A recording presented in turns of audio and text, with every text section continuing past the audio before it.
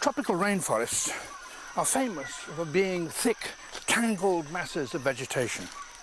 But in this one in Peru, there are mysterious clearings where only one or at most two kinds of trees will grow. The local people call such places as this devil's gardens and believe that spirits kill other kinds of trees.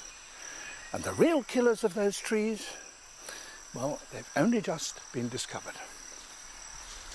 The leaves of the surviving trees all have these swellings on their stems, and going in and out are armies of tiny, tiny ants.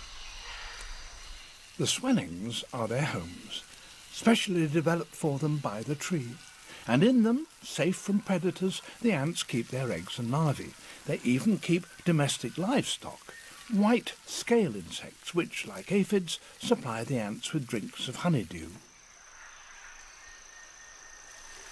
Producing this accommodation also benefits the tree, for the ants provide their landlord with a valuable service. They guard it against its enemies. All kinds of insects will eat a plant's leaves given the chance. But they don't get a chance, not on this tree. So the caterpillar goes elsewhere. This is a more formidable leaf muncher, a kind of giant grasshopper several thousand times bigger than any individual ant. That's not so easy to shift. But it does have a weak spot. If you can say that any insect has a heel, then this one has an Achilles heel.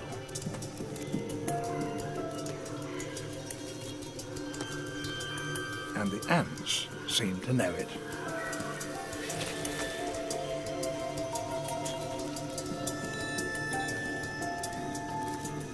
Enough is enough. The ants not only repel their host's animal enemies, they also, perhaps more remarkably, keep competing plants at bay. A squad of them leaves the barracks and sets out on one of their regular patrols of the neighbourhood.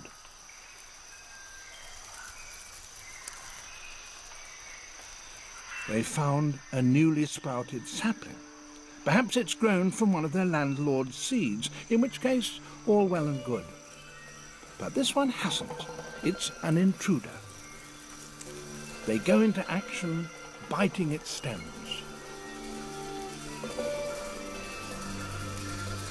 Reinforcements arrive. Hundreds of tiny jaws cut into its stems. The sapling begins to wilt.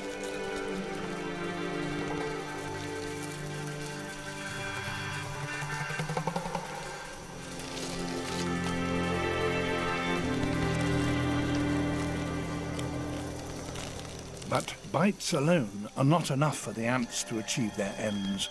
They lift their abdomens and inject formic acid into the crippled plant's wounds.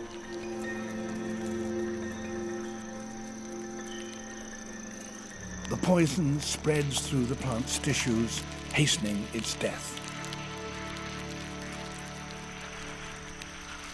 And within a few days of being comprehensively stung, all these plants are dead. And the ants, or the devils, have extended their garden still further. But the benefit of this drastic gardening, of course, is not restricted to the plants. The ants also profit. They have ensured that their plant landlord can extend its territory without competition, and that provides them with more homes, so they too can increase their numbers.